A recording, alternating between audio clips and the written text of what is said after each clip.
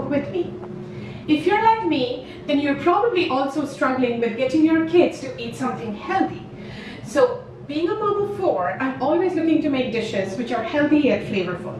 One of my absolute go-to dishes is Palak Paneer. This is a popular classic Indian paneer dish which is made in a thick paste of spinach. As always, my channel is all about easy to follow and easy to implement. So the ingredients displayed on the right throughout the course and highlighted for each step. If you like my channel, please do subscribe, share and like. So come, follow along and cook with me. These are all the ingredients that we need to make Palak Paneer. Paneer 400 grams. You may choose to shallow fry the paneer for a couple of minutes or add the paneer directly to the gravy. If you choose to add the paneer directly to the gravy, then soak the paneer in warm water for about 5 minutes. You do not want to soak the paneer for longer than 5 minutes, or you don't want the water temperature to be too hot, then the paneer will crumble in the gravy. Here I have baby spinach, 16 ounces or 1 pound bag. It is recommended to use young spinach for this recipe. If you're using baby spinach, which I am, then you can use the stems. However, if you're using regular spinach, then make sure you cut out the large stems because that makes the gravy a little bitter. Here I have 1 large onion, about 210 grams, chopped into pieces, 1 inch of ginger, again cut into pieces, 5 to 6 cloves of garlic, and about 15 to 20 cashews. To make the palak puree, I will be frying the spinach with the onions, ginger, garlic and cashews and make the puree.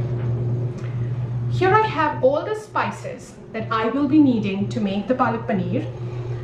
Half a teaspoon cumin seeds, 5 green cardamoms, 2 1-inch cinnamon stick, 4 cloves, 1 teaspoon kasuri methi, and 2 to 3 green chilies. Green chilies completely optional based on your spice level.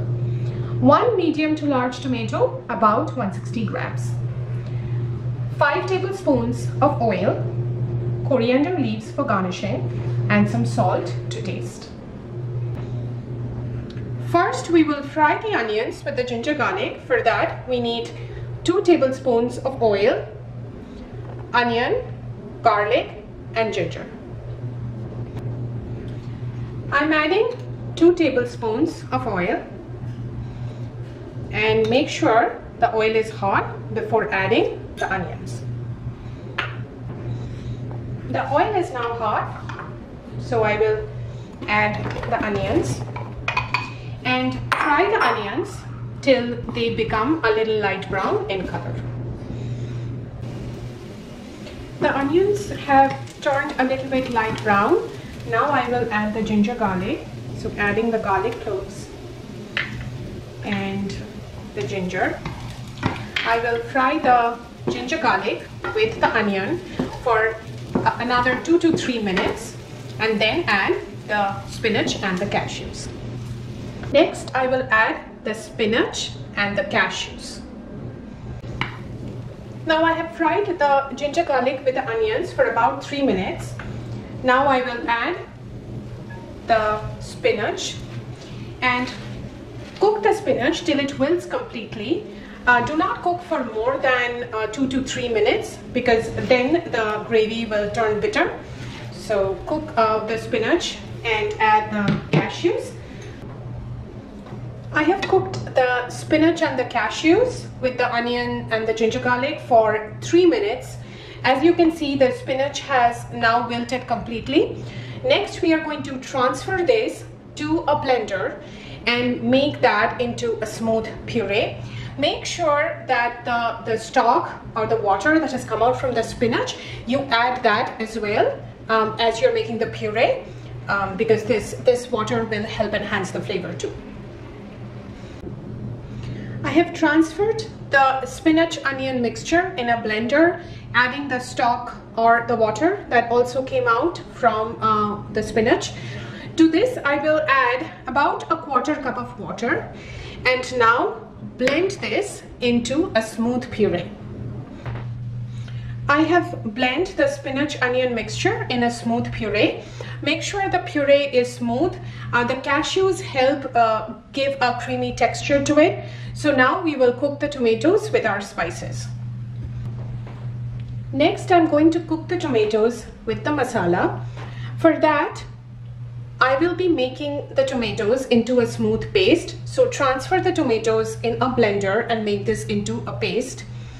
For the whole spices, we will need the cumin seeds, green cardamom, cinnamon stick, cloves, kasuri methi, green chilies, and 3 tablespoons of oil. To make the tomatoes into a smooth paste, transfer the tomatoes in a blender, and there's no need to add any water because the tomatoes will give out water, and make this into a smooth paste. Now I will add the oil. Make sure the oil is hot before adding the whole spices. The oil is now hot, so I will first add the green chilies, the cumin seeds, the green cardamom, cinnamon stick, and the cloves. We will be adding the kasuri methi later. And stir the whole spices till the cumin seeds start spluttering and we get a nice aroma from the other whole spices. The cumin seeds have started spluttering and we are getting a nice aroma from the spices. So now I will add the tomato paste. So I have blended the tomatoes and made this into a smooth paste. So I will add that. And mix the tomato paste with the spices. I will also add some salt as per taste and also the kasuri methi, and then mix the tomato paste with the rest of the masala and continue cooking till the gravy really thickens and the oil is separating out. It will typically take between 4 to 5 minutes for the masala to get cooked.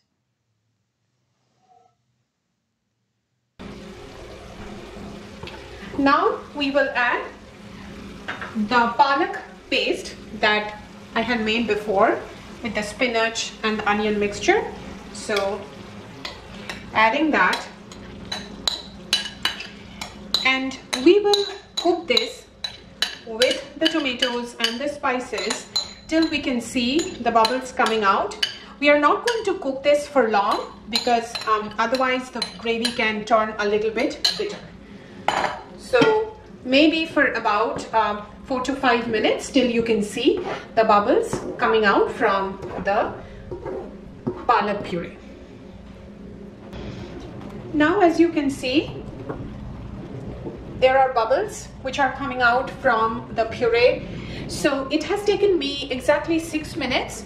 However, it will depend on the oven and the flame that you're using. So make sure that you can see the bubbles before you add the paneer.